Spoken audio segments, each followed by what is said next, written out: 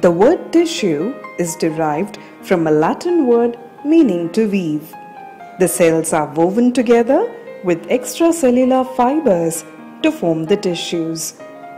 At the end of this chapter, you will be able to define tissues, list various types of plant tissues and understand their functions, define xylem and phloem, differentiate between xylem and phloem.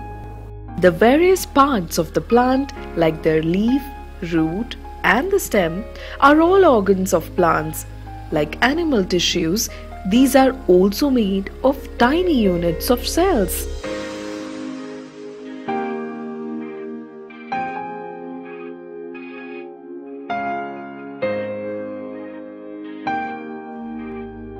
We will examine a cell membrane. Take a real leaf and tear it. Look at the edge of the torn part. It is light in color. Now peel the light colored part and put it on a slide. Add a drop of water. If you observe this under a microscope, you will find the cells. We can see the cells with membrane.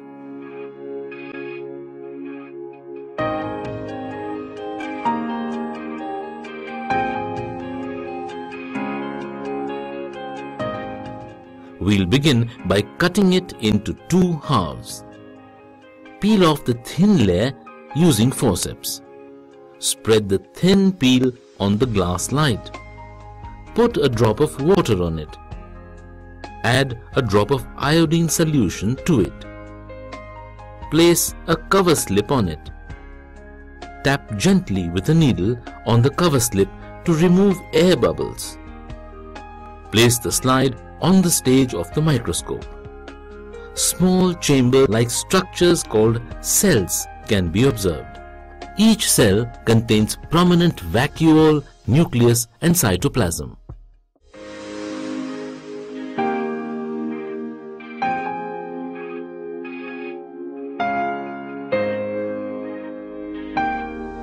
Look at this beautiful money plant here. This plant is growing month by month at a fast speed. Plants generally grow where meristematic tissue is present. These are rapidly dividing tissues. They are generally present at tips of the stem and the roots. Some other characteristics of meristematic tissues are: meristematic cells are living, cubical and thin-valved. Each cell has a large nucleus. Cells are closely packed with no intercellular spaces. Depending on the region where they are present, meristematic tissues are classified as apical, lateral and intercalary. Apical meristem. These tissues are found in root tips and stem tips. They increase the length of the plant. Primary growth of plant, that is, the growth in length of a plant, happens because of apical meristem tissues. Intercalary meristem. They are found between mature tissues. They occur at the base of the leaves or at the internodes. They help to increase the length of the internodes. They occur in grasses and regenerate parts removed by the grazing herbivores. Lateral meristem or cambium. Such tissues are present at the radial portion of the stem or root. Secondary growth or the growth in thickness of a plant occurs because of the lateral meristem tissues. The meristematic tissue can be summarized as follows. Types of meristems. Type, location, function. Apical meristem.